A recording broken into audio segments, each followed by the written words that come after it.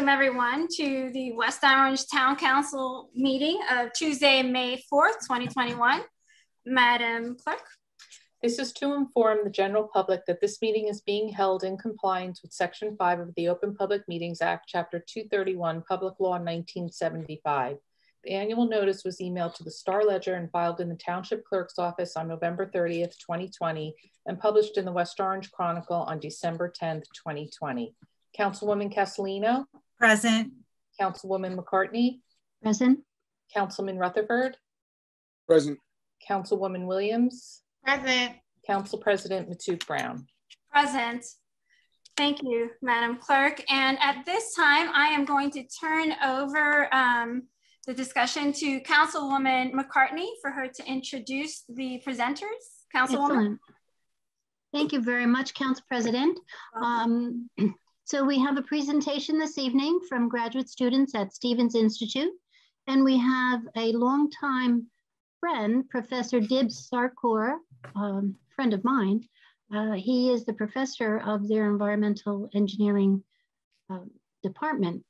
And he reached out to me at the end of 2020, telling me that he was assembling a team of students, graduate students, to create a sustainability management plan. And as the West Orange Sustainable Jersey coordinator for the township, it was like music to my ears to have a team that could just assist and provide resources to help the township and the Environmental Commission alone. So this evening we have Gabe Almanza, Nazreen Akhtar, Greg Wu, Stan Goodman, and Marco Palladino, but I don't see him on the screen right now. So I would like the students to present the sustainability management team for the township. So as an advisory course for all of us to look at. Thank you. All right, Nazreen.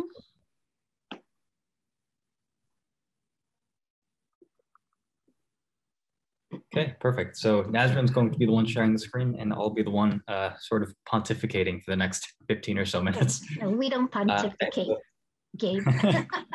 So, hello, everybody. Again, thank you for giving us this opportunity to work with West Orange. I'm Gabe Almanza, you've already heard that, and I'm here to present to you all an overview of our West Orange Sustainability Management Plan. Next slide. So, as you've already heard, we're master's students at the Stevens Institute of Technology in Hoboken, and we'd like to thank you and our advisors, and especially our liaison, Susan, for giving us, sort of the advice that we needed throughout the semester. Susan's been awesome at communicating with us and giving us constructive feedback, and of course, forwarding us whatever information we need. So again, thank you very much, Susan. It's been very greatly appreciated. Most welcome. Okay, so the purpose of the West Orange Sustainability Management Plan is to sort of establish a route to long-term economic resiliency, strong community, and environmental health. And so in order to make this doable and affordable, the S&P will include project management tools, structure, and resources. Areas of focus will be water, energy, greenhouse gas emissions, transportation, community well-being, and land preservation, all aligning with Sustainable Jersey's framework. Next slide. So sustainability, especially for a municipality, goes well beyond town hall, and it's not really a cookie cutter recipe that we can sort of mail in from students. Over this short, socially limited semester, we've listened, asked questions, and engaged to build a West Orange S&P, which can make a difference. That means it's our job to nudge you beyond your comfort zones and to find opportunities for improvement. Next slide. So to succeed in this project, we've created a sort of step-by-step project management plan. Our plan required feedback, and as West Orange pursues projects, you'll need feedback to measure your work. Sustainability includes continuous improvement. So ongoing feedback will allow your programs to continuously improve, and our S&P to be a sort of living document for you all. Next slide. So internally, our team has worked on the principle that change requires about 5 components, those being vision, skills, incentives, resources, and a plan. Success is less likely if any of them is missing. So from Susan, Mike Brick, Lenny, and West Orange's master plan, it's clear that West Orange has vision and skills. And we hope to assist with two components, resources and action plans. So from resources and action plans, our message to you all will be to focus on three themes: indicators and feedback, project planning and management, and use of available resources. Next slide. So as a key indicator, leaders in sustainability measure and record their carbon footprints. West Orange doesn't really have an inventory for this sort of thing. So in order to assess West Orange's current standing, it's essential to collect this data. The first step for West Orange is to start an inventory of the township's current carbon footprints. This can be based on a few contributors to the amount of carbon in the atmosphere. And then of course, once the baseline is established, a climate action plan can be created to sort of reduce GHG emissions. Next slide. So it'll be easiest for the township to start with inventorying the emissions related to municipal operations. Because it may be difficult to start off with a lot of data, the township can start by measuring their energy utility bills. So for example, Maplewood Township in 2015 tracked the energy uses of the municipal buildings and facilities, streets and traffic lights, and municipal operations of vehicles. As you can see in the chart, these were three fuel sources that contributed to the township's municipal emissions. Looking at the data in a different way, Maplewood Township found that 47% of the emissions came from buildings and facilities, while only 23% came from street and traffic lights. This means these two categories became the main targets within their climate action plan. Next slide. Many West Orange residents would like to see more involvement in renewable energy and energy efficiency, and they'd also like to know how they themselves can engage. Reaching residents can sometimes be a challenge. New Jersey Clean Energy has resources that can sort of be tapped into to assist. The following are actions that will be detailed in the energy section of our paper: energy tracking and management, energy efficiency for municipal buildings, residential energy efficiency outreach, and municipally supported community solar. Next slide. So the energy plan and the carbon footprint go hand in hand and start with the same first step. This is tracking energy utility bills. So Gloucester Township created a municipal buildings inventory where they tracked energy usage and used this to sort of, determine their energy efficiency measures through the New Jersey Clean Energy Program. West Orange can use the EPA's Energy Star portfolio manager to benchmark and track municipal buildings' energy and water consumption. So after benchmarking, the New Jersey Clean Energy Program can provide financial incentives to, suggest energy efficiency actions. Next slide. So in the area of land use and development, West Orange's decision to establish a sustainable checklist expresses vision and will bring long-term benefits. Studies show that the additional cost of green construction is between 0 and 2%, not all that much. Consider the 30 to 50-year lifespan of buildings and infrastructure. Projects built today will serve our children and our grandchildren, and if built to these standards, will last longer and have lower costs of operation. So for projects over a certain size, we urge West Orange to raise your vision even higher by incorporating selected LEED and Envision standards in building codes, ordinances, and zoning regulations. So for 0 to 2% greater cost, West Orange can have buildings and infrastructure that cost less to operate, last longer, and reduces greenhouse gas emissions. A win-win-win. So West Orange is already rich with historic assets and attractive tourist sites. With the desire to keep golf courses as golf courses, it's necessary to find ways to sort of generate revenue. Raising your LEED and Envision standards could be another magnet to residents, businesses, and visitors. So for transportation, optimizing current bus routes could receive funds from the FTA. West Orange may be eligible for both transportation infrastructure and bus system grants. West Orange also is eligible for the New Jersey Zero Emission Program, which is a new $15 million pilot voucher program that supports institutions purchasing new medium-duty zero-emission vehicles. Finally, West Orange can incorporate GIS mapping to determine high traffic risk areas to reduce accidents and improve pedestrian safety at the same time. Next slide, please. So Cambridge, Massachusetts is actually certified with the highest Star Communities rating for sustainability in the US. Cambridge focuses on traffic demand management, climate change and air quality, walkability of the city, and city electric vehicles. West Orange is on the right path, but it is missing some indicators to help track its progress. McKinsey & Company has developed benchmarking for 24 urban transportation systems. They identified critical indicators, those being availability, affordability, efficiency, convenience, sustainability, and public perception. So these indicators can guide West Orange and Essex County towards improved public transportation. Next slide, please. So the Disaster Mitigation Act of 2000 actually shifted the American national disaster approach from cleanup after an event to mitigation before. This was a monumental shift which applies to every area of sustainability, including the 3 categories of water: potability, wastewater, and stormwater. This shift requires long-term planning and action instead of reaction. It's been estimated that New Jersey's aged water supply system leaks about 20 to 30% of the water that it carries. So just think about that wasted volume. And yet we all know that the sea level is rising, contaminating our aquifers, and population growth will increase water consumption and wastewater. New Jersey American, West Orange's carrier, is part of a national corporation. In New Jersey, it serves about 2.8 million people across 17 counties. West Orange's wastewater system also is old and not really its own. Both utilities will meet state and national standards, and as a single municipality, West Orange has little supply side leverage, unfortunately.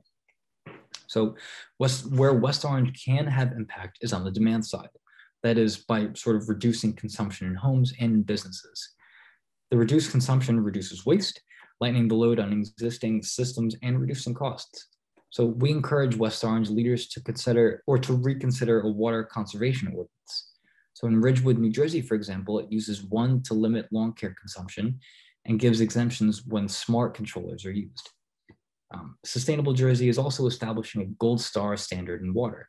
Energy Star portfolio can also be used for this to benchmark and track municipal water use. It's a multi-purpose tool. LEED and Envision also include standards which reduce water use during operations, but also during construction. So what's important first is to recognize the value of water now and in the long run. Next slide, please. So this map here that you're seeing on your screen is a map that sort of marks Sustainable Jersey's certified municipalities. Bronze stars, like West Orange, silver, and 1 gold. Each flag marks a community engaged in sustainable pursuits like yours. So these municipalities determine indicators, they set benchmarks, and they find funding and manage action plans. They also can share success stories that you can too also communicate to West Orange residents. Next slide, please. So they say that a company's greatest resources is people. And of course, towns are no different.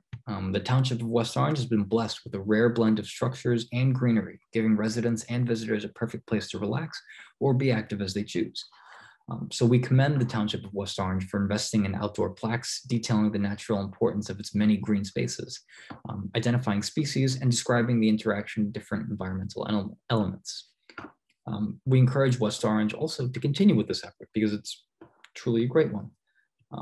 We applaud West Orange for also engaging people in hikes, 5Ks, pop-up bike safety workshops, farmers markets, downtown Thursdays, and other activities. Of course, a community that plays together stays together happily. So also, West Orange's website could serve as a sort of unifying tool or even a sales tool. Currently, it's a challenge to use, but of course, that's okay. Increasing accessibility will improve community engagement. At least that's what we believe. Sustainable Jersey offers free website support as well. Next slide. So West Orange has a sort of shop local program, but that doesn't really quantify participation level or benefits. Is it successful? How successful? How is success even defined? One of the key points of our S&P is to determine and measure indicators for every program occurring or being considered. Of course, marijuana legalization is something that's been on everyone's mind. It seems like one of the hottest topics these days, and it's a fact to which municipalities must respond. This includes policies for sales, growth, the production of cannabis, and taxes. West Orange can also consider using blighted or vacant areas to grow marijuana as well. And of course, there are 2 New Jersey specific grants to which the town can apply, those being the Cooperative Marketing Grant and the Destination Marketing Organization Grant, both of which would be received by a town that's trying to position itself as a sort of travel destination within the Garden State area. Next slide. So on May 18th, the completed sustainability management plan will be presented to our professors. So based on their feedback, we'll promptly update the PowerPoint and report and then submit them to the West Orange Environmental Commission. So from slide 6, managing complex change, it was determined that attention to resources and the action plan would yield more effective and efficient projects. So the themes of this presentation have been indicators and feedback, project planning and management, and use of available resources. So indicators, of course, are necessary to mark current performance and to track change. Project management is a current professional practice, of course, and our sustainability management plan will contain a chapter describing the process for building and using a project management action plan. Resources, when used effectively, reduce costs and save time. We recommend use of outside resources, of course, organizations, government agencies, and programs relating to your project. So one additional resource will be necessary in order to pull together all of these pieces. We believe that that would be a paid sustainability officer or consultant. So while West Orange has knowledgeable, committed environmental leaders, what's missing is a person whose occupation it is to keep up with federal, state, and county programs and to organize and manage each project. So sustainability has, of course, become an increasingly central part for community engagement. And like municipal infrastructure or finances, it's a profession. So the financial and performance benefits should solidly exceed the costs. Next slide. Thank you very much. We really hope that you all enjoyed this presentation, and we hope that it was very insightful. Again, I'm Gabe, and the rest of the team is sort of pinned at the top of the screen. But again, thank you. And I guess we'll open the floor for questions. I'm not really sure how this goes. This is the first town council meeting I've ever attended. So. Hi, Gabe. Thank you so very much to you and your team for working with our environmental commission to come up with the indicators that we should be looking at, and then looking forward to hearing feedback after your professors have provided feedback for you.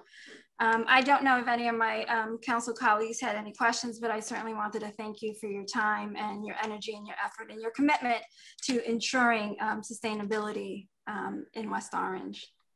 Do any of my council colleagues have any questions or comments they want to make? I don't see you, so. I just wanted to make a comment, really, and a sincere thank you. Particularly, they started off as a living document. So not only did we learn about additional resources that are out there, as you just heard the list through this presentation, I also learned new words like pluvial and fluvial about rainfall and water conservation terminology. The township certainly, after hearing this, we certainly are on the right path. So I appreciate all of that recognition in the comments. And you see that there is so much more out there for us to pursue. And right after, I know Gabe just mentioned the bike safety, the pedestrian safety, easy ride bike, pop-up bike lane. That was just this entire weekend with the police department, pedestrian safety members. We even got the Environmental Commission to partner because we had trees from Arbor Day that we were able to give out to all the participants. So it was really a collaborative effort. And right after that, I notified our grant writer to look at a Sustainable Jersey grant for police electric bikes. So, everything we do, we're moving that energy efficiency. So thank you for giving them the time and presenting this plan to the township. Wonderful. I'm sure they'll be back to let us know what else we can do to improve our sustainability management programs here in town. So thank you very much for your time once again. And Council President, Council Rutherford has his hand up as well. Thank you, Councilman Rutherford. Yeah, I know we're tight on time. I just wanted to say thank you to the presenters. You guys did an awesome job. Very enlightening. I have a quick question though. I know about LEED, and I understand you quoted some data about the cost to build green. Thought that was very interesting. Would love to know the source of that. But you used a term, envision for infrastructure. I have no idea what that is. Can you guys tell us? Great. Sure. I'm Stan. Envision is like LEED. In fact, it came after LEED. It's a measurement system for, like LEED is for buildings, but Envision is for infrastructure. Initially, people tried to use LEED when they were doing infrastructure projects, but it was like putting a horseshoe on your own foot, you know, just didn't fit. Okay. Got it. Thank you. Sure. Great question, Bill. I asked the same during the initial presentation. Thank you. Thank you, Councilman Rutherford, for that question. Do any of my other council colleagues have any questions or comments that they would like to make? Councilwoman Castellino, I just scrolled by you on the top. Councilwoman Castellino? I didn't know if Laura was unmuting me. No, I just want to thank you. Great presentation. And you hit a lot of points. We've all been working with Catherine Kapoor, our grant writer, with that cooperative marketing grant. We have hired a team at Downtown Alliance, which I'll be elaborating on in my report. But we've been looking forward to working on that and bringing some festivals and whatnot to recognition to the township. So we're very excited about that. Glad to see that it made the report, and a very nice job. Mm-hmm. Thank you for all your hard work. Very Council impressive. President, let me add, just to pick up where Councilwoman Castellino just said, that when the students were on the tour of West Orange, Megan Brill did join us because we started out at the Thomas Edison National Historic Park, and that's where the tour began. And of course, Megan was so helpful along the Main Street corridor, giving them a lot of information. Okay. One of the slides did talk about tourism, and yeah. I know that the Downtown Alliance has just started a contract with Suasion, and yes. I know how excited Megan is about the new press release that just came out, and information that's coming out with that marketing group.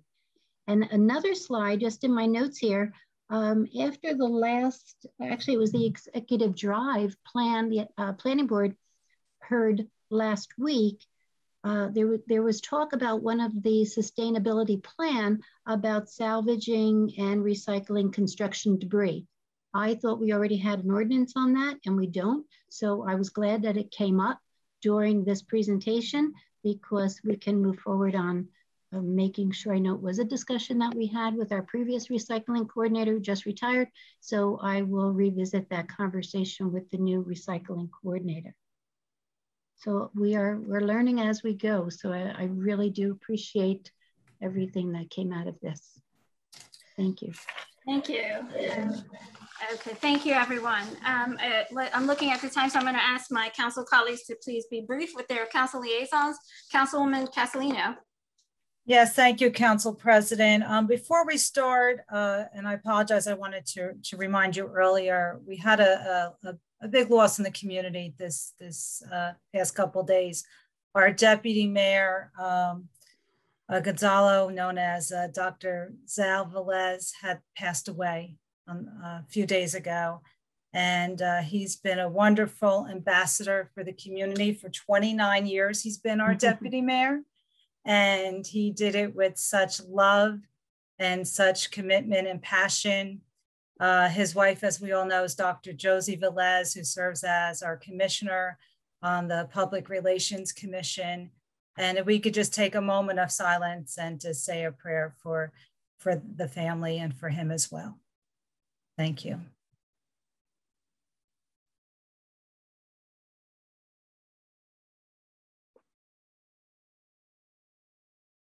Thank you, Council President. I appreciate that. Very, very, very tough loss this week.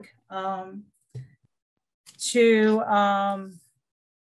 elaborate on what was just said with the last presentation. So Downtown Alliance is rolling out their newsletter. It might have hit some of you today, definitely by tomorrow.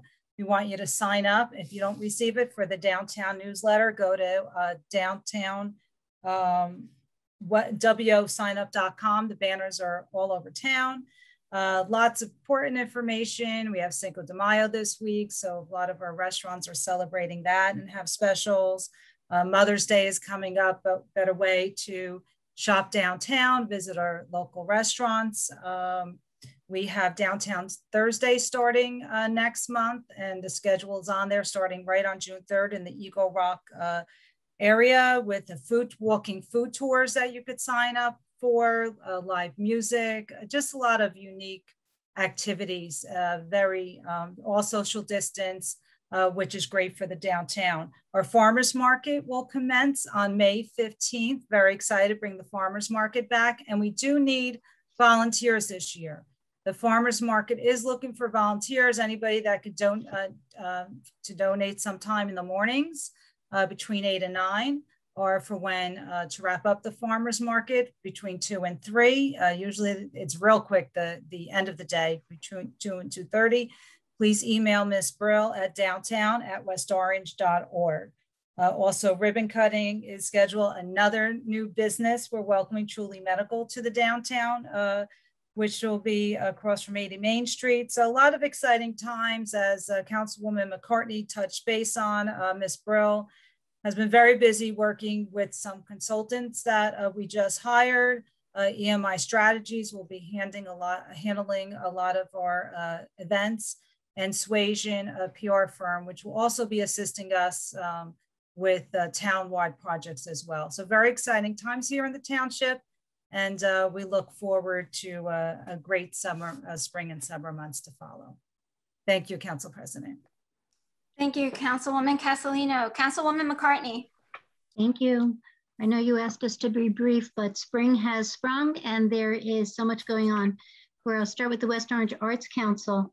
We pressed send on Friday on a $25,000 Bloomberg Asphalt Art Grant in coordination with the Pedestrian Safety Commission and the Easy Ride Safe Routes to School at Kelly Elementary. So our next step will be wait to hear who the awardees are.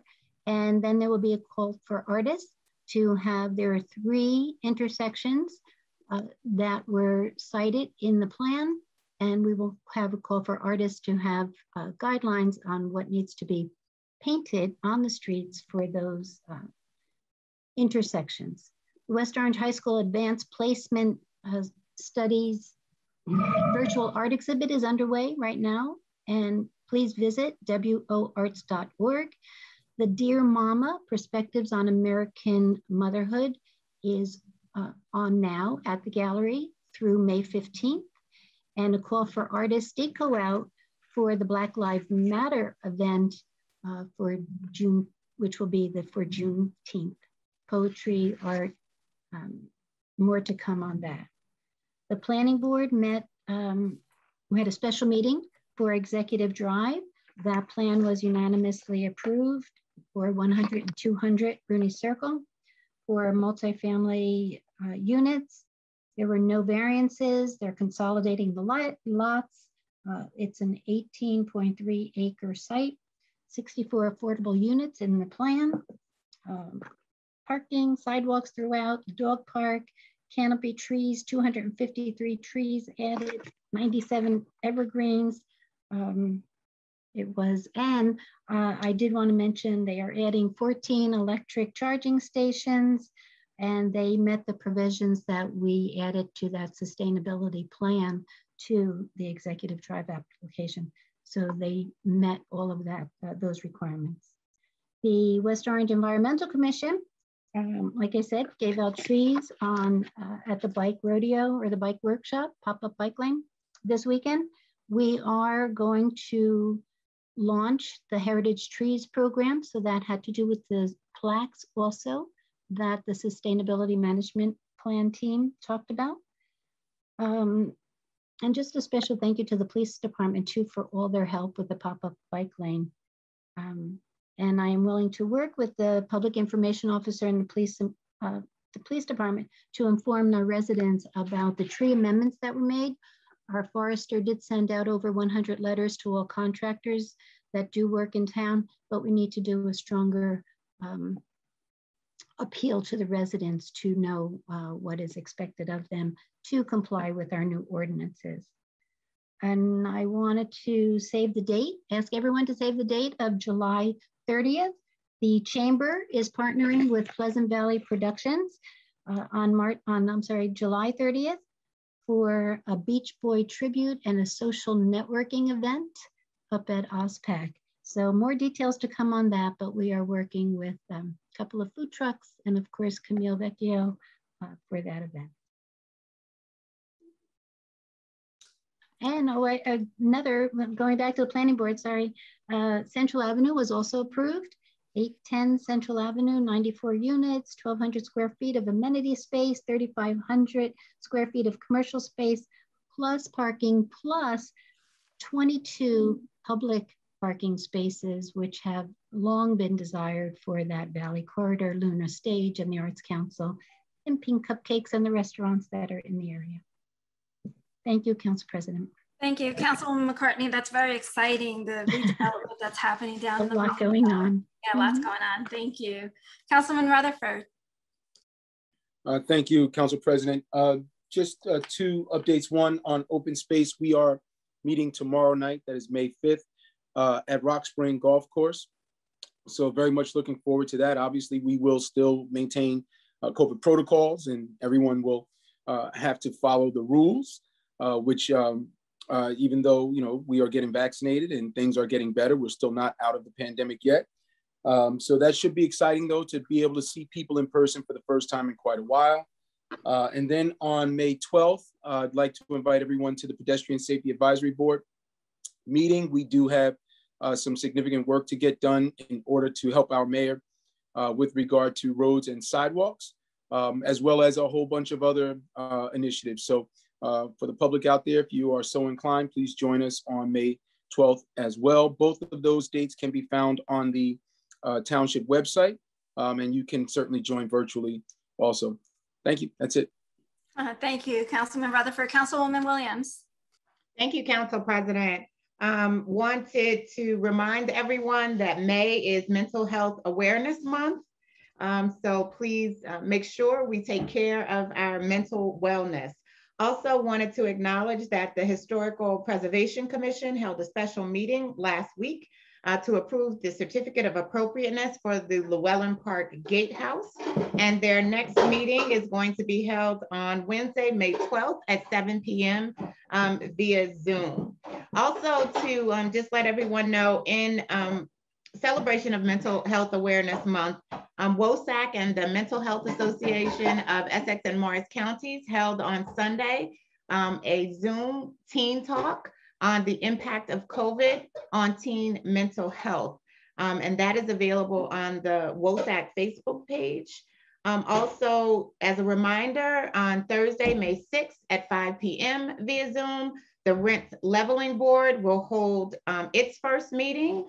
We're looking forward to the public participating and just identifying and defining the role and mission of the Rent Leveling Board. Also, just to make sure that the public is aware that the NAACP of the Oranges and Maplewood will be holding their virtual Freedom Fund Gala on Saturday, May 8th via Zoom at 7 p.m.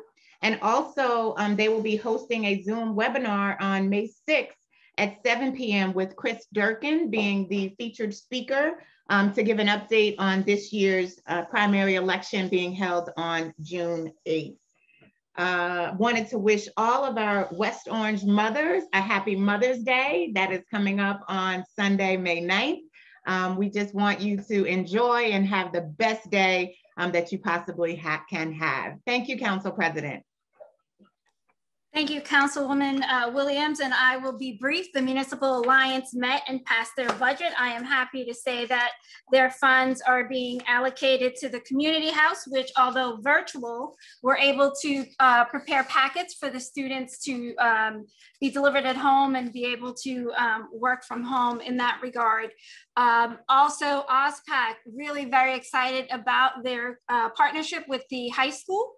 May 22nd will be the most incredible thing that was written by Dave Maglione. Please make sure that you support our high school students. They had a wonderful 2-day event at OSPAC opening. They finally took the stage back.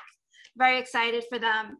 June 5th is the official opening for OSPAC. Make sure that you check the Pleasant Valley production website for that as well. And that is all I have for you at the moment. And Madam Clerk, can we please open? Council President, we had one other item on the conference agenda, a follow-up discussion on the 2021 budget hearing dates. Thank you. I didn't print out the updated one. I certainly appreciate that. So council colleagues, thank you very much for your response to the both dates that we provided, which was the 12th and the 19th. I understand that Councilman Rutherford has a challenge on the 19th. So I didn't send out another date. Yes, Councilwoman Castellino.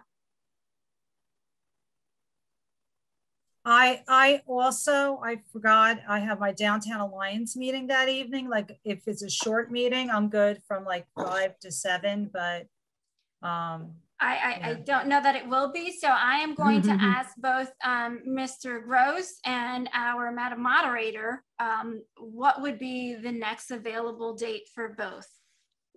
So Council President, I'm sorry to interrupt, but I do know that the pedestrian safety meeting is meeting at the Thomas Edison National Historic Park on the 12th. So Bill, I don't know if, you want to comment on that. Yeah, so it obviously does make it tough. So I mean, the 12th we were going to do Tuesdays. Yeah. Well, we're working with the availability of both Lauren and John and Mr. Gross. So Mr. Gross, I don't see you on the screen anymore, but are you still here? There you are. Okay. Oh, I mean, we could always meet in person if we're all vaccinated. Those are still very tight quarters on the dais. We go to the high school. We were talking about doing 2 days so that we don't have the very long meeting. So just a note also, if you do use the high school, and if it's a public meeting, you will still need a moderator for sound and a recording. Yeah, I don't want to change the format, but I want to accommodate all of the council members who have other commitments. So I'm going to ask Mr. Gross, how far out can we push this? We're not in the danger zone. We're okay. We're not. We are. If you go out another week or so, I would certainly like to see you get started in the month of May. For sure. Maybe again, I'm not convinced that you're going to need the second night with the format you and I discussed. But so if you get the first meeting scheduled, and even if you don't have a tentative date for the second one, getting the first one done is important. And then as you move along, you can make a decision about the second one. Okay. So not to take up any more time that we have, then I'll circle back with Mr. Gross and Lauren, and then get some dates out to the council colleagues late this evening or tomorrow morning, if that works. Sure. Okay, perfect. Thank you so very much for your patience in that regard, and thank you for the reminder. So are we canceling the May 12th date as well? I'm going to circle back. Once I speak to Mr. Gross and Lauren, if we can make it work, then we'll make it work. If not, I'll let you know either this evening or tomorrow morning.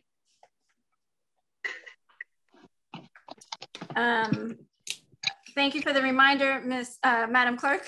I didn't print out the updated conference agenda. I appreciate it. Madam Clerk, please. Okay.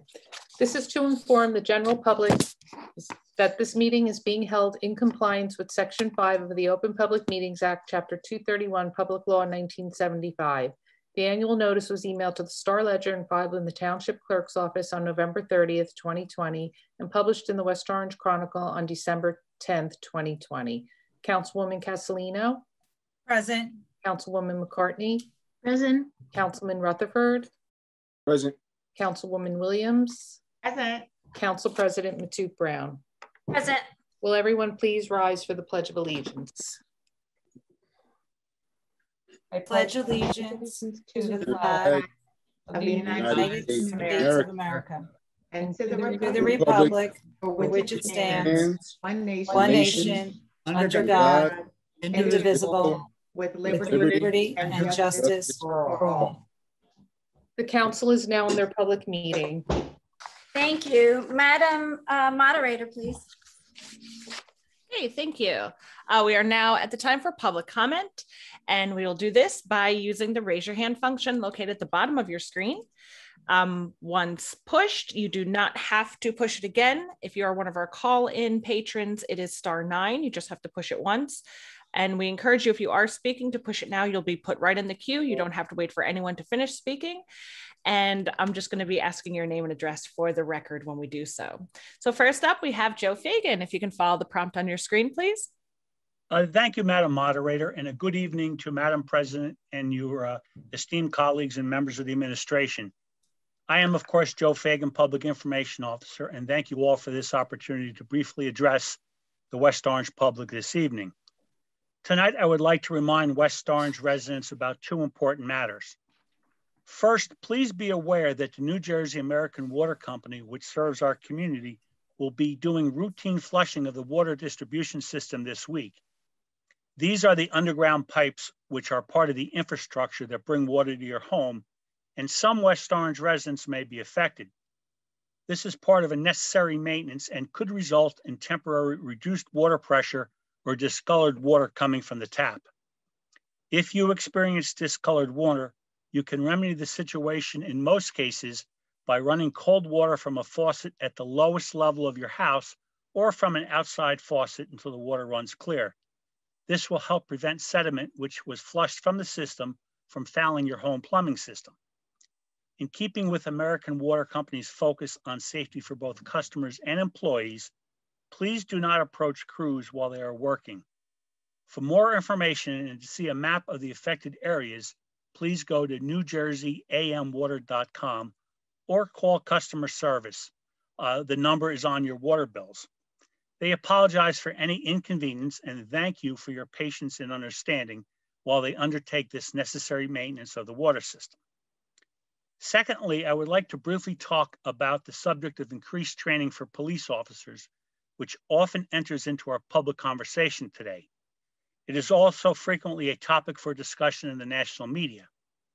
West Orange residents, however, would not have to look further than our own police department for results.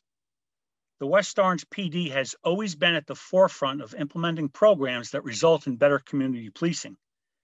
This is especially true when police officers are called to a scene dealing with individuals who may have potential mental health issues.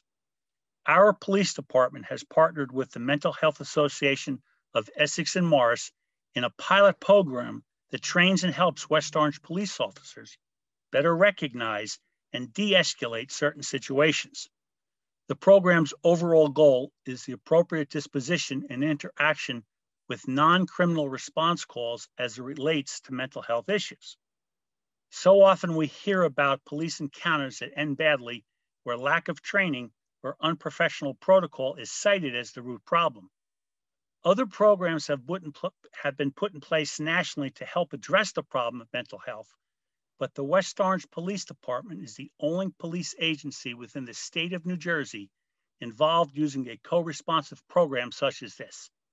It helps West Orange police officers prioritize appropriate response techniques and also advocates for treatment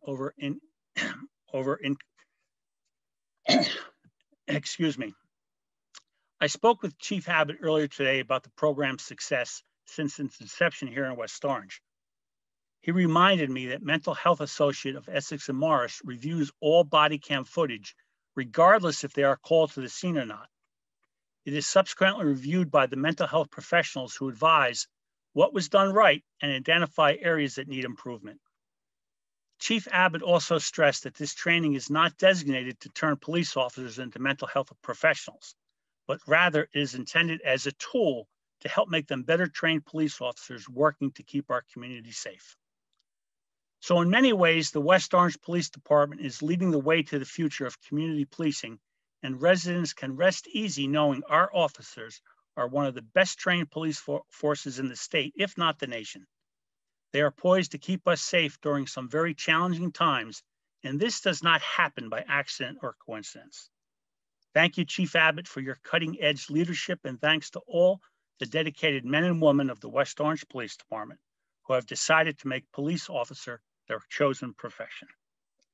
And finally, I would just like to briefly add to Councilwoman Castellino's report about the downtown.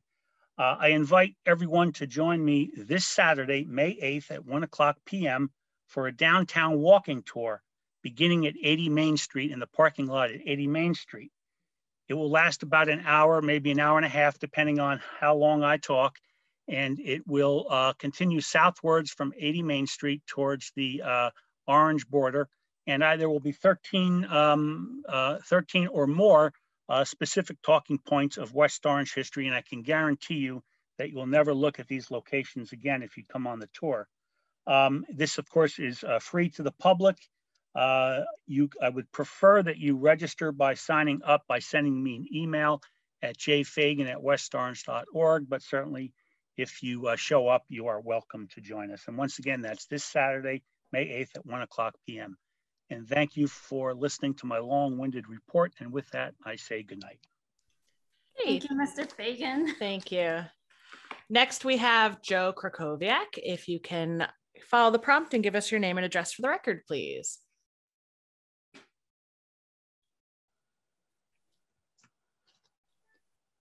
I'm not clear if you can hear me. Yes, I can. Thank you. Yes. Good evening, everyone. Mr. Greigel, in his brief presentation on an area in need of rehabilitation at the last council meeting, appeared to say that this legal structure includes all the remedies available under the redevelopment law except eminent domain. To me, that would seem to indicate that this designation would include public or municipal real property, and I would think the corollary would be its potential sale. If I understood Mr. Greigel correctly, does that mean if the entire town was designated as an area in need of rehabilitation, the council would no longer have the option to require competitive bidding for the sale of municipal property now required under the state procurement law? In other words, the area in need of rehabilitation would allow the sale of town property without competitive bidding? That's a question. As of now, has anyone in the administration or council considered the potential for the sale of municipal property under an area in need of rehabilitation? If so, has this consideration been general, or did it include specific property or properties, and what are those property or properties? In any case, at least for now, pending further information, I would not be in favor of selling municipal property without competitive bidding, and would respectfully request that any authorization of an area in need of rehabilitation, if this is a provision, specifically exclude the sale of any municipal property without competitive bidding. Also, I respectfully ask each council person to advise the public about what your position on this issue is for competitive bidding. A second general question. What are the financial implications of such an area in need of rehabilitation? It seems to me that the decision to go forward with most projects that would add to assessed value are not contingent on a 5-year tax exemption, but would most likely incentivize those doing the projects to make sure they got this tax exemption. That would seem to me to be likely negatively impact the short-term increase in revenues we see annually from such projects. Given that the rehab designation has been on the books for decades, has the administration and council looked for or found any research on this issue? What does this research show, and when do you plan, if the research exists, when do you plan to make this research available to residents on the town website? Secondly, does the administration and council plan a study, a specific study of the potential financial impact of such an area in need of rehabilitation here in the town? I know those several questions, but I would appreciate your consideration and your answers. Thank you very much. Good evening. Okay, thank you. Before I get to Mr. Puglisi, if there is anyone else who would like to speak at this time, it's using the raise your hand button located at the bottom of your screen. If you don't see it at the bottom of your screen, you can just move your mouse and sometimes it disappears on you.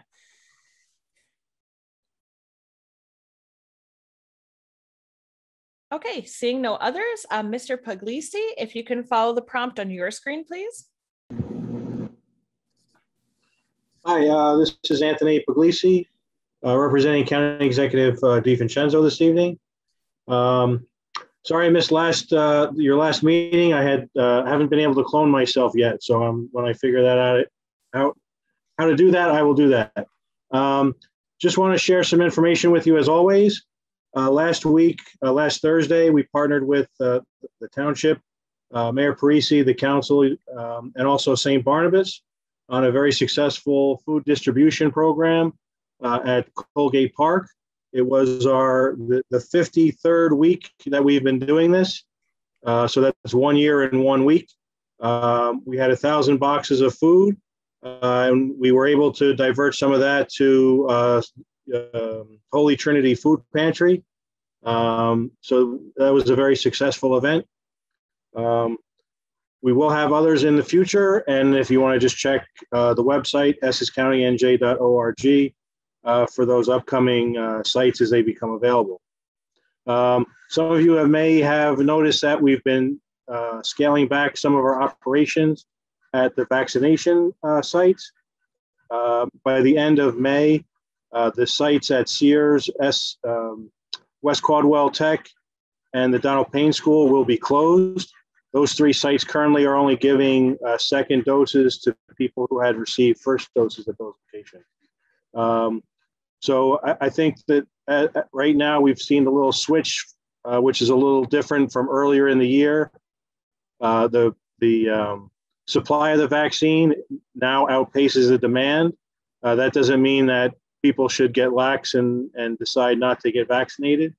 We do encourage everyone to get vaccinated. And we also stand ready, even though we're kind of downsizing or right-sizing our operation at this point. We do stand ready in case some of those vaccines, especially Moderna and J&J, become available for children ages 12 and older.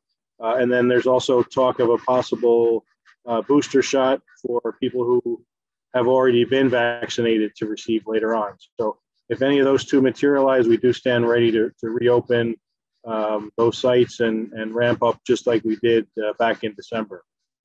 Another event that happened last week on Saturday, we had our spring household hazardous waste collection day.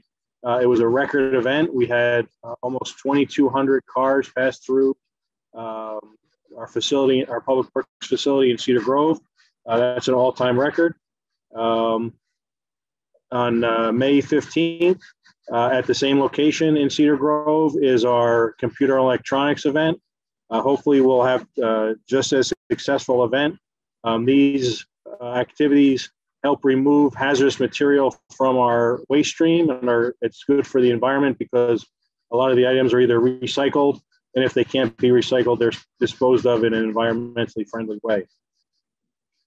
And finally, we do continue testing as always, Tuesdays in Newark at the Hall of Records, Saturday mornings at our Public Works facility in Cedar Grove, except for May 15th, because the Computer and Electronics Recycling Day is held there. On May 15th, the free testing will be at the archery field at the South Mountain Recreation Complex. That's all I have tonight. I hope everyone stays well. Thank you, Anthony. Thank you. And there are no more townsfolk raising their hands for tonight. Thank you very much, Madam Moderator. This closes public comment, and we will go through addressing those questions and comments that were made. Mr. Fagan, thank you very much for highlighting the Better Community Policing and the partnership, the pilot program and leadership that the West Orange Police Department has undertaken. We've all received those reports, and I'm happy to say that there's been very minimal need for redirection after reviewing the body cam. So I'm very happy that we are in the lead of co-responding. It certainly gives me relief to understand that, you know, we're making sure that our police officers and first responders are responding appropriately to these calls. Mr. Puglisi, thank you very much for always making sure that we are informed and we are included in the food distribution. And certainly as always, a big thank you, gratitude to the county for their partnership. Our first mobile site, vaccination site, was able to vaccinate 260. Our last vaccinated 50. And I'm hopeful that people are just getting the vaccines at pharmacies and their doctors, and that's probably why the supply is greater than the demand. And that hopefully is more than just wishful thinking. But thank you to you and the county executive for always partnering with our community. Mr. Krakowiak, in response to your questions, the matter that's on the resolution this evening is to refer this question of an area in need of rehabilitation to the planning board. So I don't have enough information to try to answer all of your questions at this time. That way, once the planning board has commenced a study and is able to report to the council, I will have better information. But for those interested, there is a lot of information on the New Jersey League of Municipalities website with respect to the legislation that amended, that provided for this amendment in 2014 to be able to use the area in need of rehabilitation.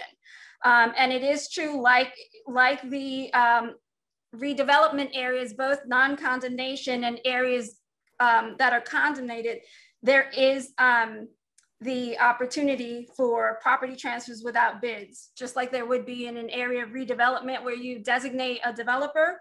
That is true. But what is also true is that all the powers of the in rehabilitation, an area in need of rehabilitation, all of the powers of redevelopment except condemnation and long-term exceptions, which are pilots, payment in lieu of taxes, that is also true, that excludes the pilot programs.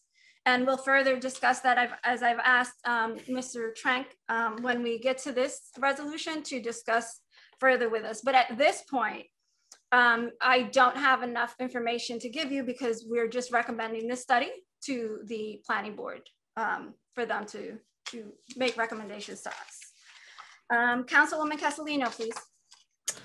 Thank you, Councilwoman. And just to follow up, thank you, Councilman Krakowiak, for coming on the air tonight to bring these to our attention. I'm not sure, just one quick question, because I'm curious too. With the competitive bidding, does Mr. Trank, do you know the answer to that with our public properties? Would you know that off the top of your head, just to put that to rest, or not? Yeah, I'm on. Good evening. So again, we have the ability to dispose of real property in conformance with the applicable law.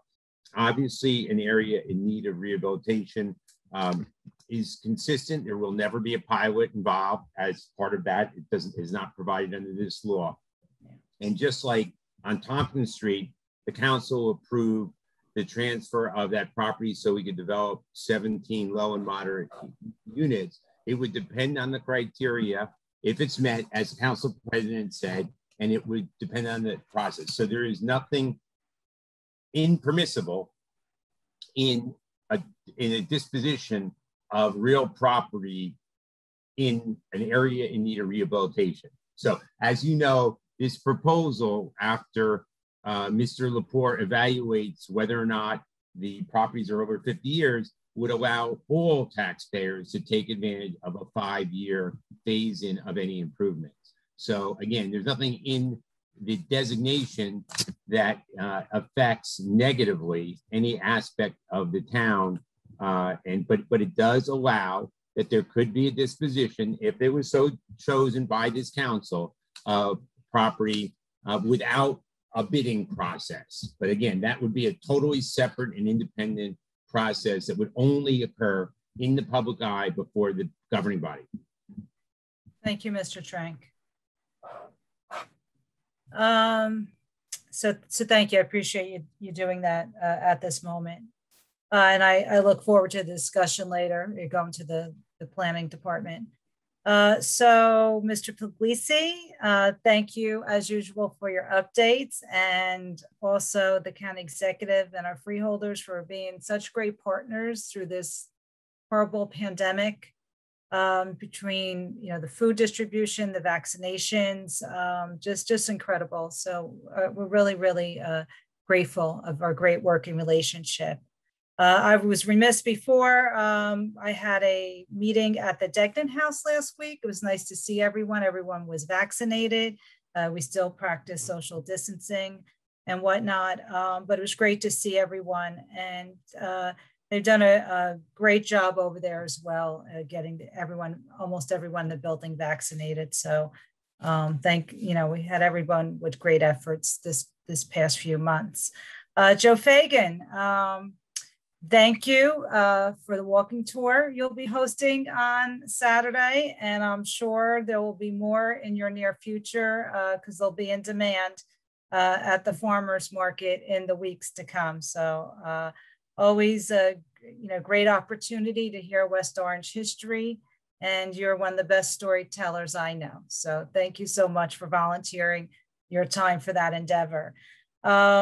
We will be talking about Resolution 79-21. So I'm glad you did bring that up, Mr. Fagan. That will continue our agreement to the end of the year for our police department. And being that we have the time, Council President, I just have to go on and on about our police department, because you put on the news every night and you see what's happening around the nation, and it's just so depressing and horrifying. And for years, our police department has been ahead of so many different situations. They were one of the first with the community policing units, the bike units, going back to Sergeant Morella, and when the world was going in a different direction, hopefully we'll never come back with the active shooter drills that we had to do, with Essex Green and Liberty Middle School. So always going above and beyond. And I noted in the resolution when we got to it, but I might as well be that Mr. Fagan said it now. I just want the public to realize with this agreement, the program objectives, are to expand the police department's mental health training, encourage collaboration between local police and behavioral health services, enhance partnerships with community care coordination services, improve general community relations, and increase access to mental health services, reduce need for force by utilizing prevention, intervention, and treatment. And just wonderful work they've been doing. To see this continue to the end of the year is so great for our community. And I thank Chief Abbott and to all our police officers who have brought this to our community. Thank you, Council President. You're welcome. Thank you, Councilwoman Castellino. Councilwoman McCartney. Thank you. I also wanted to say thank you to Anthony Puglisi for his continued commitment to our community. So much appreciated. Our former council colleague, Joe Krakowiak, thank you for your questions. I know Councilman Rutherford asked similar questions when this was presented to us.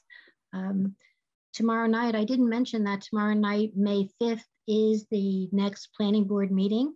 So all of this information will be forwarded to the planning board. And, I don't know if we'll see it as soon as June, but I will make that announcement as soon as I know it's on our agenda to come forward and ask these same questions.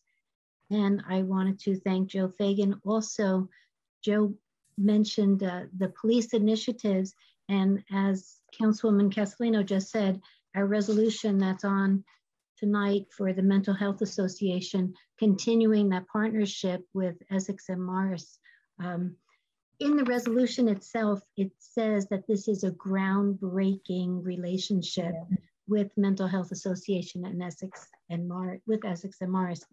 But it's not only that, because that of course helps our police officer and our residents, but our police department have taken other initiatives like the Take Me Home program, helping residents that need assistance, the Blue Angel program, Operation Hope for residents that need treatment, and of course this Mental Health Association partnership that I hope we will be able to continue.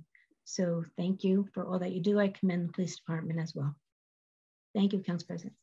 Thank you, Councilwoman McCartney. And I wanted to thank you for all of your information about the League of Municipalities. So again, another resource and a lot of information that we could read up on ourselves for the area in need of rehabilitation. Thank you. Absolutely, you're welcome. Councilman Rutherford. Thank you, Council President. I would like to echo the sentiments of my council colleagues with regards to the police. I am extremely excited about the partnership with regard to mental health professionals.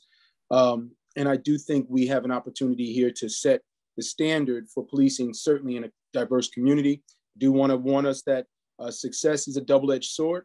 We've been doing well. We don't want to rest on our laurels. There's still more to do, particularly with diversity amongst our police officer ranks. So yes, let's celebrate these wins. They certainly are important. The community is certainly proud, but let's also continue to look for ways that we can improve. Mr. Krakowiak, thank you for your comments. Thank you, Mr. Fagan and Mr. Puglisi as well. I will certainly look to find out some of those answers. And I just wanted to follow up on what Councilwoman Castellino just asked. She got a little clarification from Mr. Trink regarding the competitive bidding. Mr. Krakowiak asked if that could be excluded. Is that possible? And then, I'm sure we'll have some time to kind of work through these things, but I would like to know, one, is that possible to exclude that aspect of it from the area in need of rehabilitation? And then two, if we did, what would the impact be? Is there some kind of a downside to the administration with regard to how they dispose of properties? Does it tie their hands with regard to anything else they're trying to accomplish with the real property that we own? That's just my follow-up, and Mr. Trink and I can, instead of taking time tonight, we can communicate via email about it, but I did want to get it on the record. Thank you. Thank you, Councilman Rutherford, and I'm sure we can discuss that when we discuss the resolution. Councilwoman Williams. Thank you, Council President. At some point, we're going to have to reverse order on a couple of occasions so that there's the possibility for my questions to be asked before they're already answered. But at any rate, I want to thank those who came and gave us their time tonight to be present. And all my questions were already answered by my council colleagues. So thank you. And that's all I have. Thank you, Councilwoman Williams. Madam Clerk.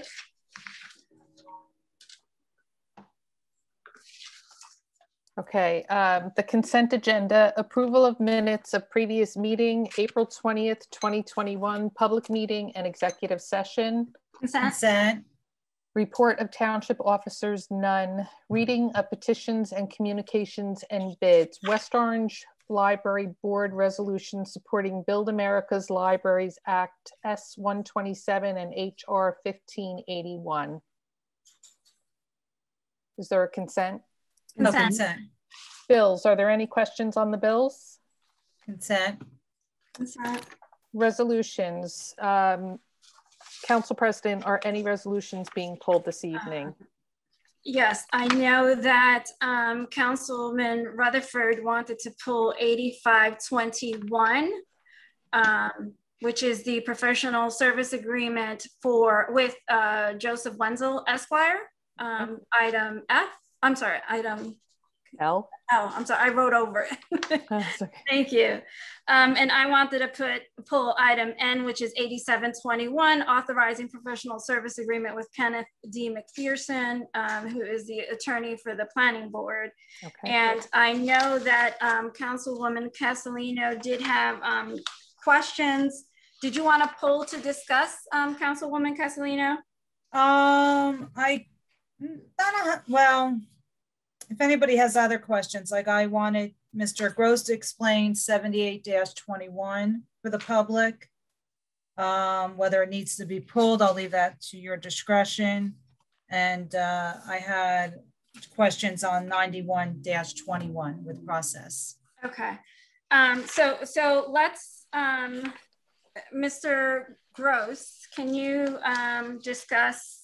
All right, so those are going to be pulled, and then we have questions on a couple of items, and then we'll approve the consent agenda. Mr. Gross, can you discuss the 7621, which is the resolution authorizing Phillips Price Greigel Haney Hughes LLC to prepare and present the comprehensive amendment to the downtown redevelopment plan, what that entails?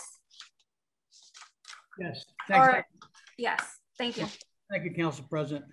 This is a resolution that authorizes the township planner to take a look at the redevelopment zone again. There were, over the years, because of the different machinations of the plans, a number of properties that were originally included in a plan and still is included in the zone fell out of a plan. So we wanted to have him look at all the properties within the zone, see whether or not there was a need to either to look at those properties that no longer are in a plan and see whether they needed to be. And that's what this is about. Okay, thank you for that explanation. Did my council colleagues have any questions on that? Any follow-up questions? Councilwoman Castellino? Yeah, Mr. Gross, what is the time frame on that? How long is the process to do that exercise? Yeah, I do. Can I just jump in there, if I may, Mr. Gross? It's not just the properties in the zone, I think, Mr. Gross, from the discussions you and I, it's the uses. As everyone in the council is aware, there have been certain discussions about additional permitted uses in the redevelopment zone. So I think the short answer is the mayor has made it clear this has to be done immediately. The mayor has meetings it's literally been in meetings nonstop. So we would expect that Ms. Raggle's recommendation, and it goes to the planning board first, will hopefully be available within the next 20 days. I think that's certainly the mayor's goal. I agree with Mr. Trank. I apologize if I didn't explain fully. And by virtue of, adhering a property to a plan, it's inherent that you would define the use for those properties. So as well as any properties adjacent or around it, if it makes sense to look at it at this point in time. So I apologize if I wasn't completely clear. Thank you, Mr. Gross. Councilman Rutherford, I saw your hand up and then it was down. Yeah, that Mr. Gross and Mr. Trank covered it. I believe this is also looking at the properties that are immediately adjacent to this area. So that was my clarification. It's not just the properties that are already in it. I could be wrong, but I think it's some properties that are adjacent as well. I think that's what Mr. Gross was saying, that and there have been machinations, and to my council colleagues, it's not the simplest task, but I did read through all of the machinations for the downtown redevelopment plan. One report alone is 126 pages, and I wanted to make sure that I was familiar as we enter this discussion, and for the public to understand what we're discussing. It's no secret that none of us are happy with the look of our downtown and the accessibility, and we are having discussions as Councilman Rutherford mentioned a few meetings ago. And so those discussions are what prompted this, this review, if you will, to make sure that those properties that were initially in the area in need of redevelopment zones were either still there, or if they're not, if they fell off, figure out if they need to be put back in, and then identify the use. So it's extensive, but certainly worthwhile, a worthwhile read. So as we move along in these conversations, we have context of history to understand what we're looking at. So I'm very excited about the opportunity to even have these discussions with my council colleagues and the administration. So thank you all for that. So that's why this resolution is here, and it is time sensitive, just to be clear, because there have been discussions, and those discussions do have are of a time sensitive nature. And I look forward to the time where we can wrap this all up and see a different downtown. Thank you for the questions and the answers. Also, Mr. Trank, I'm going to put you back on the spot for 7721, which is the area in need of rehabilitation. And a question was asked before with respect that I realized I didn't answer it with respect to, have there been any discussions of any transference of properties considered or discussed? No, as far as I'm aware, no, none with me. And my council colleagues, you know, they can answer that for themselves, but as far as I know, they are not. I have been looking at the other districts that were mentioned that are included in the area in need of rehabilitation, Maplewood and the other districts that were shared with us. I have pulled some of their ordinances to compare as we go down this road.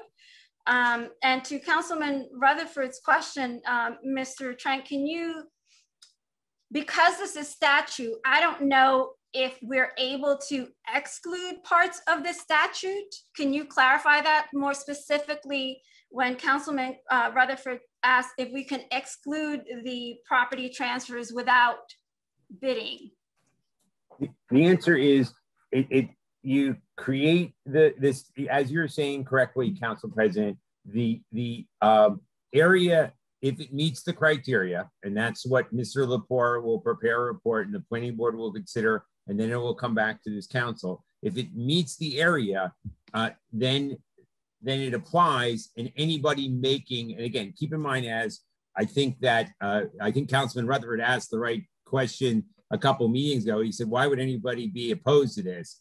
Because if you're encouraging people to invest in their property and you're giving basically people who do that investment the ability to phase in their added assessment over 5 years, then it seems that it's the right time and the right place and the right incentive. So there's no way to exclude powers from the statute. But what I do want to make clear is this does not allow, there will never be a situation where there would ever be a transfer of any property in this town without it coming before the governing body. There's like, this does not allow us to go in the back room and transfer title even to an abnormal or an undersized lot without it coming before the governing body. So it does not create some super ability at all. All it does is designate whatever the appropriate area is as an area in need of rehabilitation. And just like you made a decision because of the greater good that Tompkins should be transferred to the Alpert Group to develop affordable and low and moderate income housing, that's a decision you approved on notice to the entire town in public. So, so it'll all be before you always. And not speaking on behalf of my council colleagues, I can assure you that I am in no position to want to or interested in giving any township property away as might be assumed. Do any of my other council colleagues have additional questions for this resolution? And again, for the public, this resolution is asking the planning board to review before the council considers. And I see that there is a hand up in the public. Unfortunately, public comment is over and closed. So please do feel free to email the council your questions. Councilman Rutherford, did you have, I thought I saw your hand up. No, okay. Any other questions from my council colleagues? No, okay, thank you. And then the other question, Councilwoman Castellino, you wanted to have something discussed.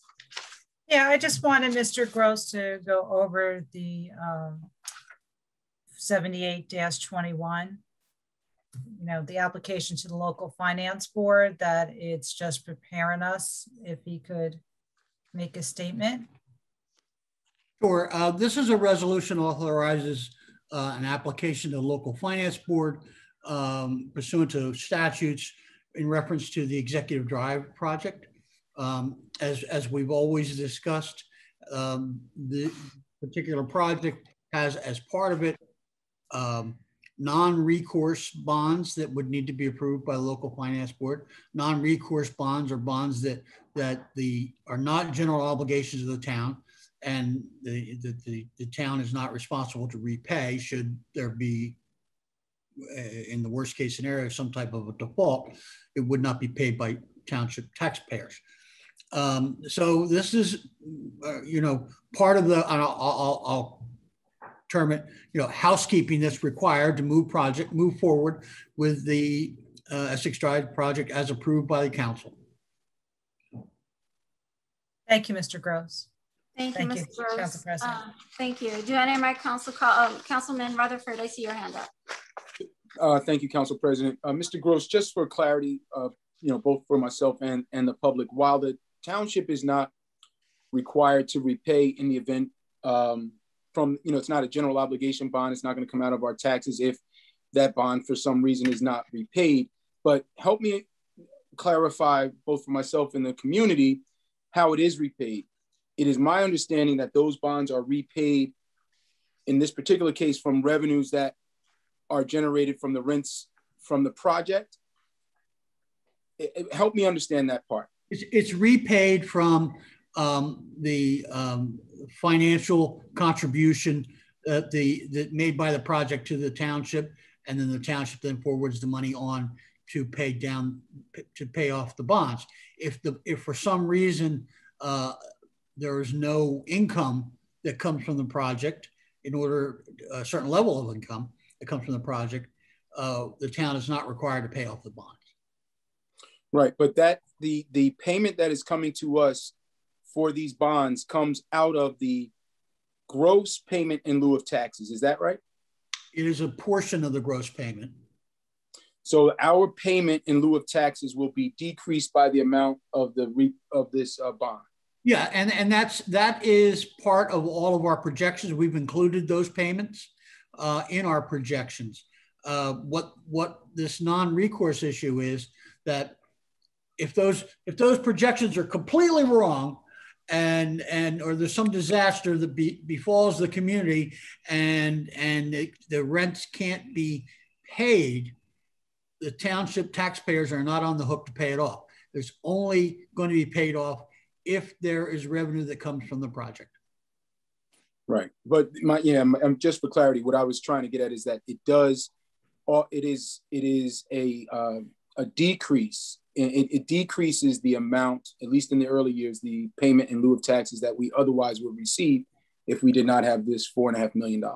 Well, that's not accurate, because if we weren't able to do this, the project wouldn't be built, and therefore we would never receive those funds. So the funds that are paying for this off are funds that are anticipated within the structure of the finances that we've provided to you and anticipated within the project. So it's not that, you know, it's not that we would, if not for this, we would receive more money. If not for this, the project would not be built because it required this is part of the requirement and the financing of the entire project.